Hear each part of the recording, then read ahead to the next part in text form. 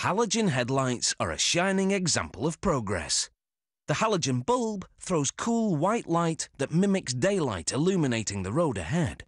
And because they're energy efficient, they don't burn out too often. A real plus when you're trying to keep your eye on the road.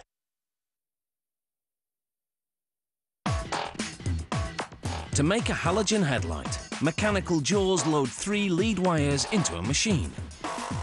A gripper moves in and bends the wires at the bottom.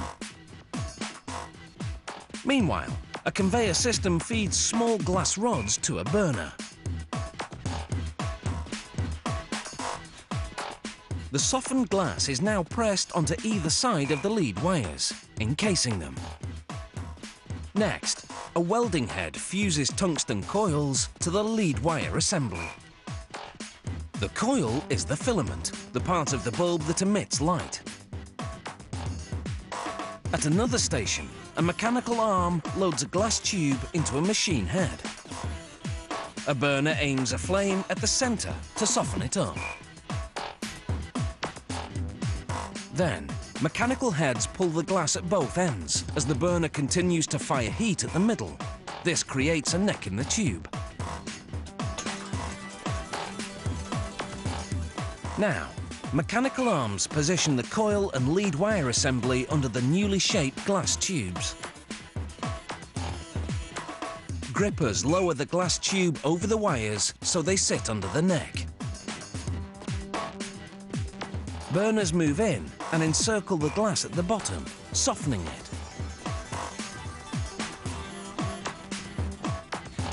Then a press seals the glass around the lead wires, which protrude from the bottom. Next, a test.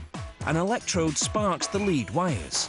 When the capsule illuminates, it means there's ambient air inside that would interfere with the bulb's function. Vacuums at the top of the bulb suck out all the air and contaminants. Then nozzles spray liquid nitrogen onto the bulb. This freezes it inside and out, creating a pressure difference. That change in pressure pulls halogen gas into the bulb from a chamber above. Allowing no time for the gas to escape, burners heat seal the bulb at the neck. The bulbs then cool as they move on a transfer chain. Grippers now load the bulbs into another machine. A pusher moves up and snaps a steel retainer around the bottom of each bulb.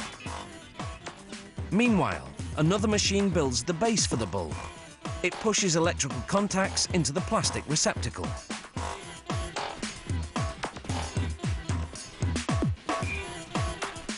This is the view from the bottom. These prongs will eventually connect the headlight to the vehicle. Next, jaws turn the bases over. They load them onto a tray on tracks.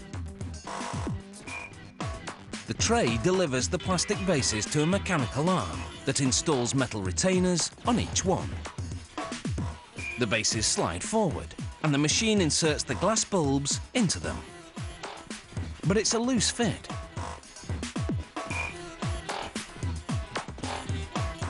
This machine aligns each bulb to its base.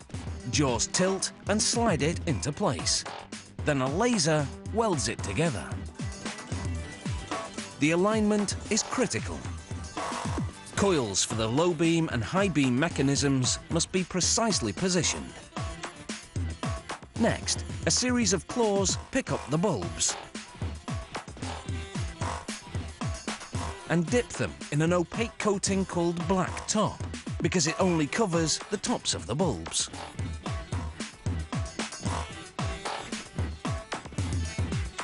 This will direct light out of the sides of the bulbs. Now it's time to take these bulbs for a test drive. A bracket holds them down while probes underneath energize them to make sure they work. A plunger places a gasket around the base. This will seal the headlight capsule to the car. And now they're ready to shed some light on the situation.